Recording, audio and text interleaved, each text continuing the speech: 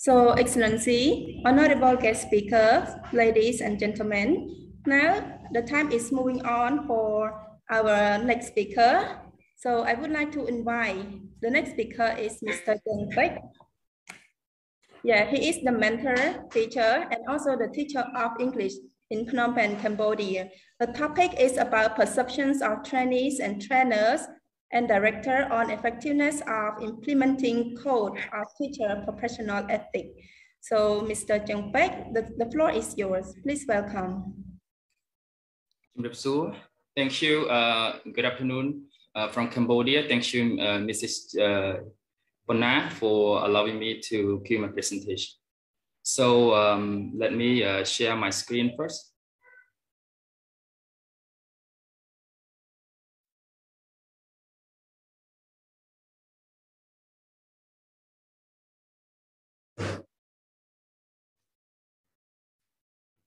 Okay, can you see my screen, Mrs. Ponna? Yes, we can see your screen clearly. Please go ahead. Okay, thank you so much. So once again, let me show my high respect to the Minister of Education, Youth and Sport, Dr. Hong Chunaron, His Excellency Chan Rod, the managers of New Generation Pedagogical Research Center, Dr. Singh Sawana, the Director of Institute of Education, and other distinguished guests and participants. My name is Cheng Peck. So, excuse me, I'm delighted to present my topic on the occasion of the Cambodia Second International Conference on Mentoring for Educators. And yes, as the moderator said, my topic is about perceptions of trainees, trainer, and director on the effectiveness of implementing code of teacher professional ethics. Yeah. So without further ado, let me move to the contents. So, as normally, as the form of the study, I have these chapters here. So I'm going to briefly share with you guys. So yeah, the first chapter is about introduction, literature review, and the most important one is also research methodology, research finding, and research discussion. And the last chapter is about conclusion, limitation, and recommendation. So let's get started with the first chapter that I'm going to share you the kinds of the problem statement of the study. So, okay, so this is from Kim and Rose, 2011, stated that the problem often associated with Cambodian teacher is absenteeism.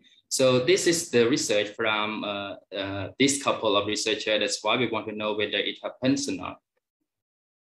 Another research question is from CAPE, stand for Cambodian Action to Promote Education. In 2015, reported that the private classes, informal fees, and payments were conducted, or were collected from the some students, some school. All right, so another from another group of researchers, Sagaria et al. 2016, stated that ethical issues present significant challenges in today's present environment. And Tan, 2007, also added that the first challenge is the prevalent practice of teachers openly charging money for their supplementary tutoring and other contribution. Sometimes it could be kinds of the unity, celebrity or party or something like that. That's why we just want to know whether it happens or not. Last one is from Otero 2017, also stated that teachers face complex ethical dilemmas and professional tension every day. So it happens every day in the educational context while these researchers conducted their research.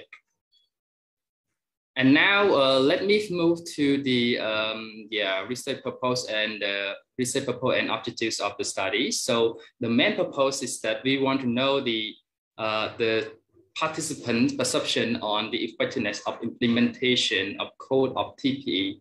TPE stands for Teacher Professional Ethics.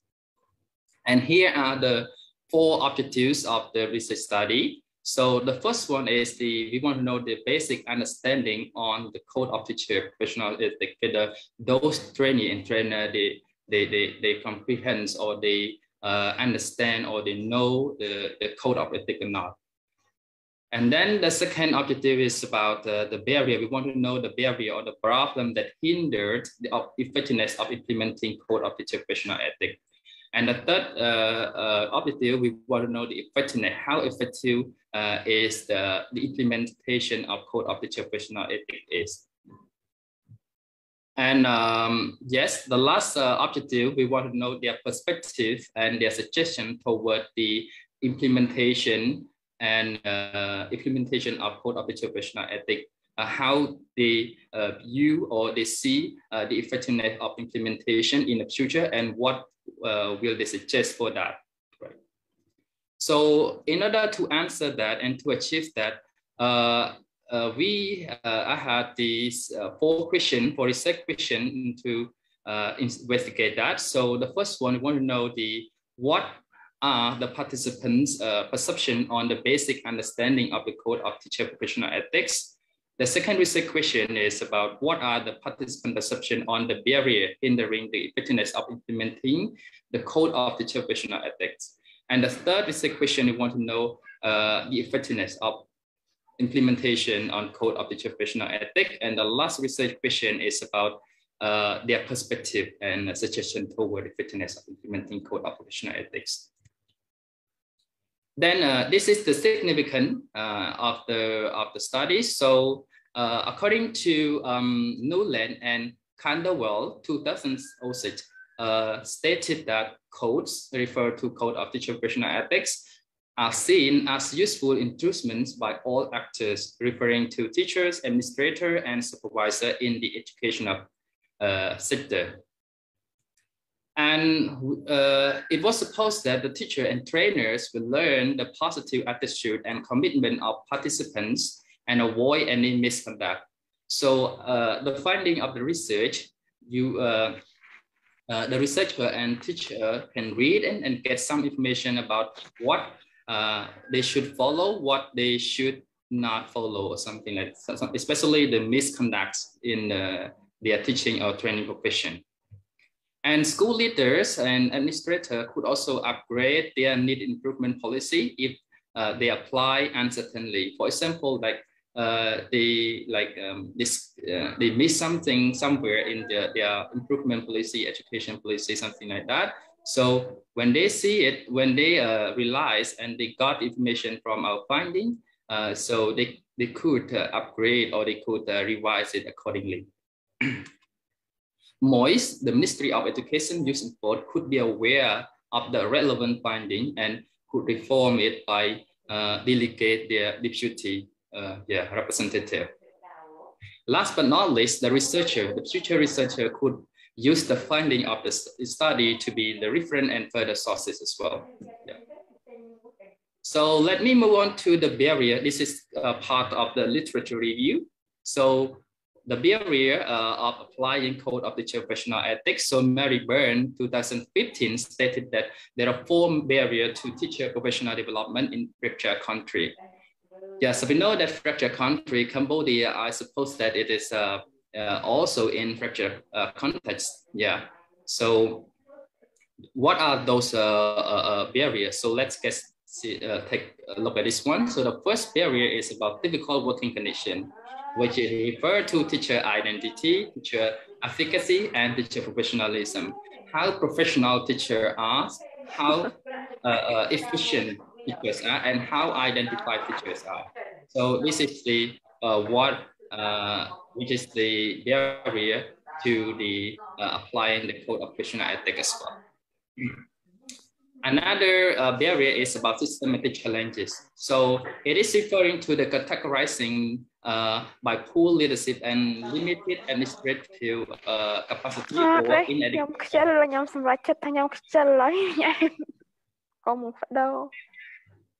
Okay, thank you.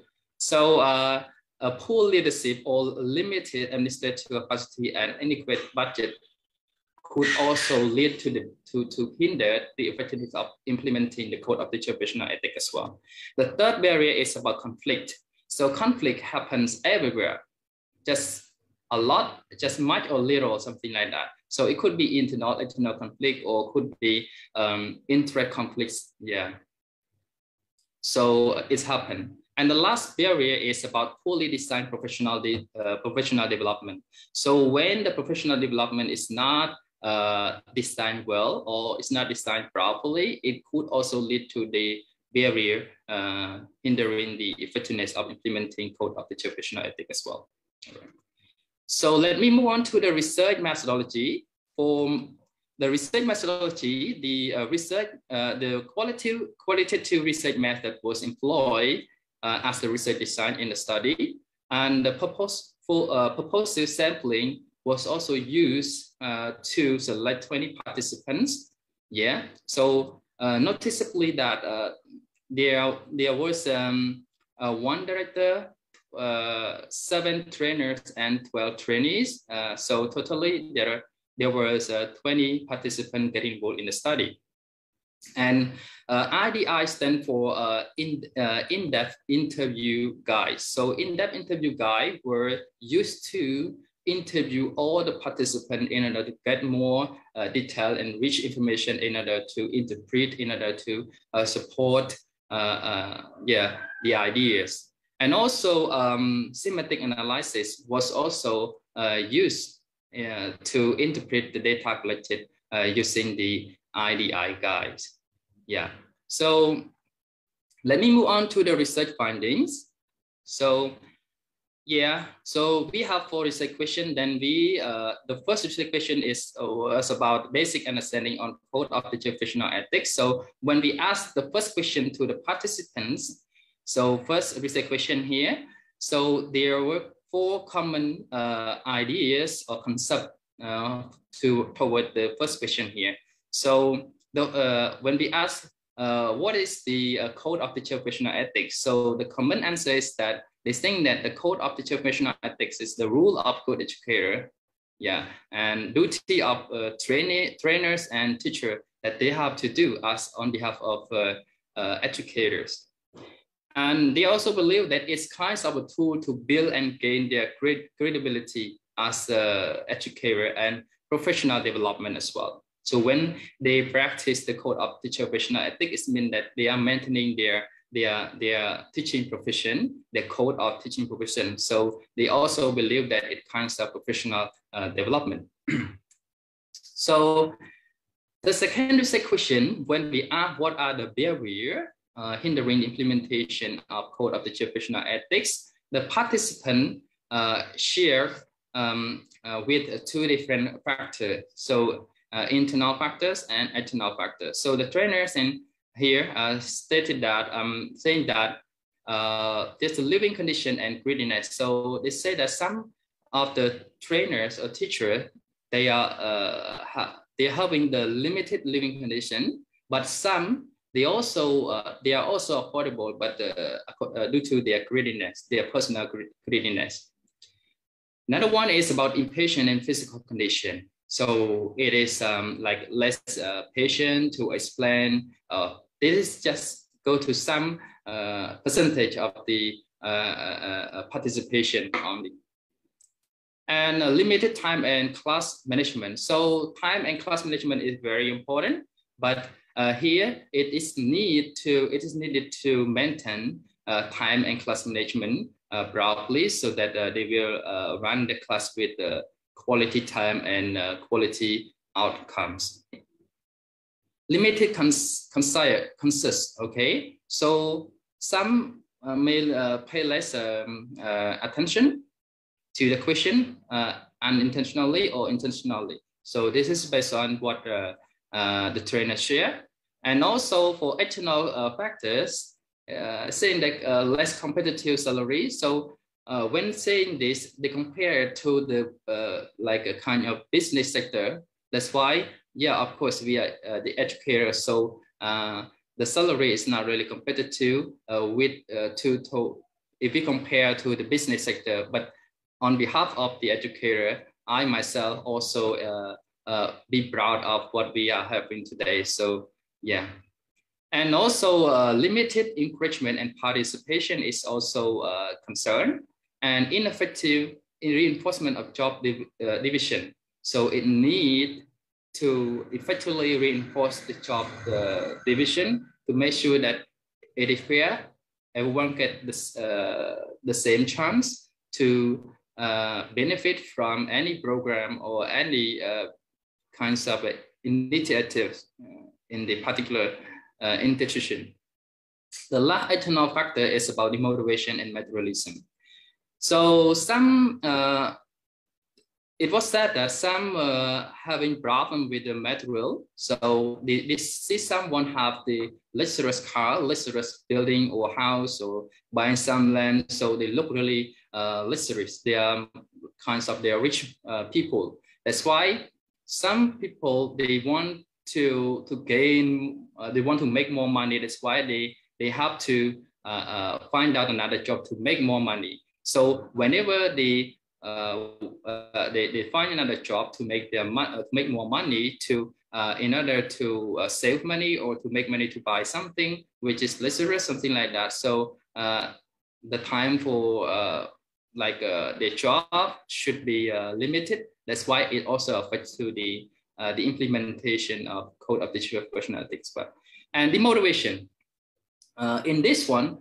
In this point, it was implied that sometimes the new teacher or new trainers, they try to uphold, they try to practice the Code of Digital Professional Ethics, but the surrounding, some of the surrounding people saying that you want to be promoted, you come so early, you are a good teacher or trainer. So this is not the real word from the heart, it's some kinds of the bully. That's why it's kinds of a motivation as well. So, and this is just somehow it's very little percentage of the kinds of the perception of the participant. And when asking the same question to the trainees, they also categorize in two factors as well, internal factors and external factors. So they stated time management in inadequate living condition, limited commitment and motivation, and less and new experience. So time management should be maintained, should be rescheduled again to make sure that it is effective and inadequate living condition. They think that they will be in this case, in this situation, and limited commitment and motivation. I think because they are new, so the motivation toward the teaching or training job is limited and new and less experience. So because they are new, so they have less experience. So it also some kind, they don't know, sometimes they learn a lot of theory from the teacher training school or institution, but sometimes they also miss the experience as well. So it's kind of a barrier as well. So everyone learn by experiencing, practicing, so that they gain experience, they can develop themselves from day by day. So regarding external factor, the same bullying and negative influences, which is pretty similar to what the trainer said about the motivation as well. So saying something behind or surrounding them, you are too good, something like that. In Khmer, you may know already, you are too good and you come early, you will be promoted soon or something like that. So it's kinds of the bullying. It's not the real word saying like that. So, and yeah, it also affects to the implementation and limited participation in motivation. So once if motivation and participation is limited, the work is not really fruitful. It's not really effective. So, and lack of school supply. Suppose that maybe the school supply is out of stock for a week or for a month or something like that. So it could affect their teaching and training as well, because they need to use those school supply to support the teaching.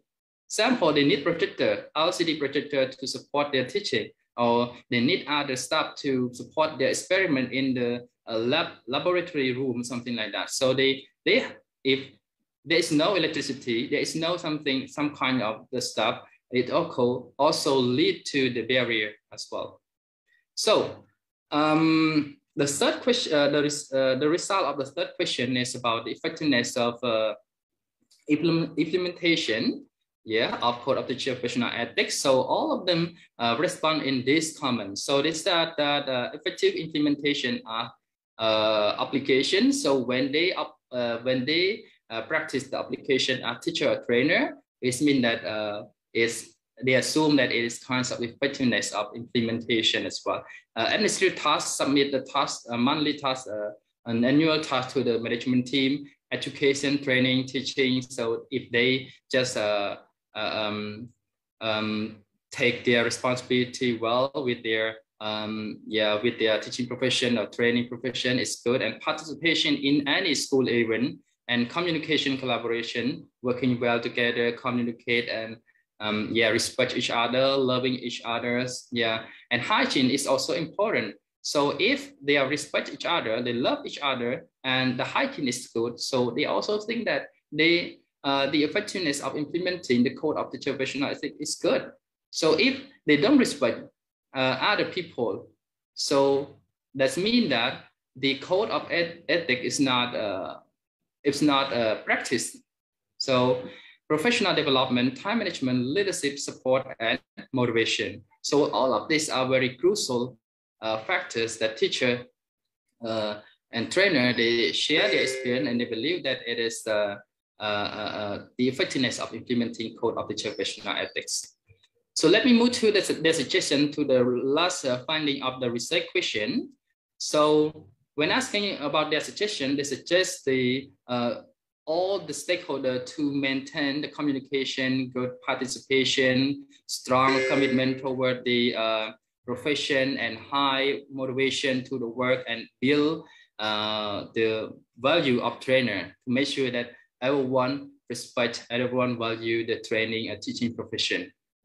And also they also suggested that please build trust with each other, support each other, and also take strict actions if any unethical issues happen, if in case it happen.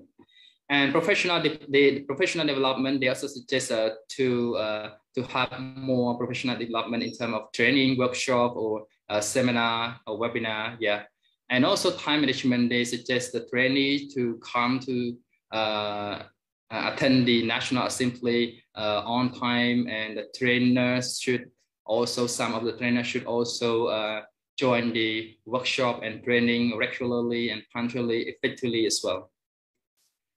So regarding their perspective, they will say that there will be this prosperity with fairness, trust, and harmonization at the institution. And also the trainers' efficacy would be tremendously increased, and the positive impact and will be more effective regarding the implementation of Code of Teacher Professional Ethics there. So here research discussion. So I have time. So Young, 2015, stated that professional ethics is foundation and nature of teacher. And Bahrain Ku, 2014, stated that the Code of Ethics are important and expression of societal values shared by individuals pertaining to the same society. Another researcher, Cole Hurry, 2011, cited from Frank et al., stated that ethics is fundamental link to virtue of accountability, trust, and credibility. And for our research finding in the article of the Code of Teacher Professional Ethics to Cambodia, and our finding as well, we can see that the combination of rules mean that the Code of Ethics is kind of the combination of rules, discipline, regular work, and duty of trainers. And adhering Code of Teacher Professional Ethics is crucial and have gained trust, value, and inspiration as well. To continue this, we have another couple of researchers, Newland and Passion, 2009, stated that Code of Conduct exists to support teachers in activity in classes working with children and support them as they are working teachers. So, according to our finding, a lack of material to support classes in ignoring training. So, some of them stated that they were ignored, and but just a small percentage only, and then the limited supporting material to support their class, and also lack of proper attention to explain lesson to the trainees of some trainers in a concerning factor. Excuse me, Mr. Peck. Yes. You run out of time now, and we still have around 3 minutes only for the Q&A session. So okay, I'm going to finish it soon. Okay, 1 minute, please. Yeah. Thank you. Kim and Rose in 2011 said the problem associated with Cambodian teacher is absenteeism. So our finding absenteeism of some trainees during the meeting, and 2 participants accordingly found some absentees of trainees during workshop, as mentioned. And also the article, from the chapters of the Code of Teacher Professional Ethics, teachers should strongly uphold the morality in their teaching profession. And this is from the our researcher, also support the ideas, and our findings stated that teacher have to train, the educator have to train, educate, produce, qualify human resources, and hold their duty as training profession.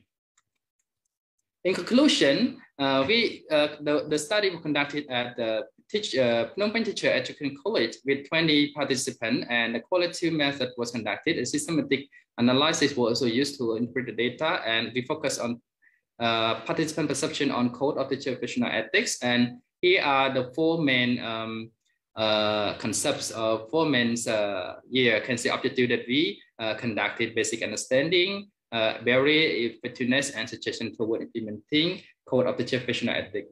Last but not least, I would like to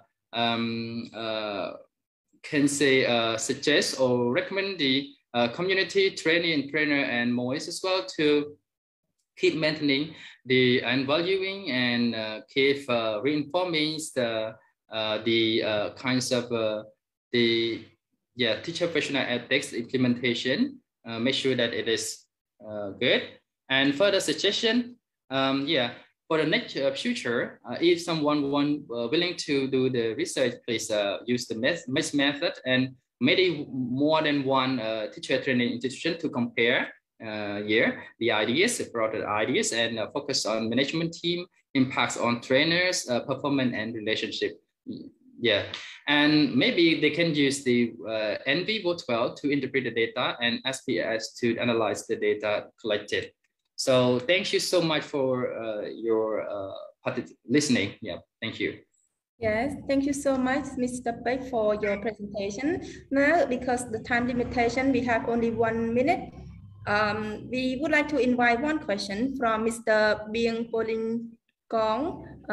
Please apologize if I pronounce your name wrongly. So the question is, the presenter expressed clearly, could the presenter express clearly about the current problem related to the topic? Because based on your presentation, there are many problem statements. So please answer this question. So thank you so much for the question, but I'm not sure whether they want to know the problem from the previous researcher or the problem happening at the target school. According to the question, he would like you to clarify about your research statement. What is the problem exactly? The research statement. The problem is the absenteeism of teacher. The absenteeism of teacher, and as also the informal kind of fee and payment or something like that. So those are the main problem that we want to investigate. We want to know whether it happened there or not. And as a result, for absenteeism, there's somehow absenteeism, but there's no informal fee collection there. Okay, so thank you so much, Mr. Peck, for your answer. I hope this answer would match to the question being asked. Thank you so much. Okay, so now the second section for our presentation this afternoon is over.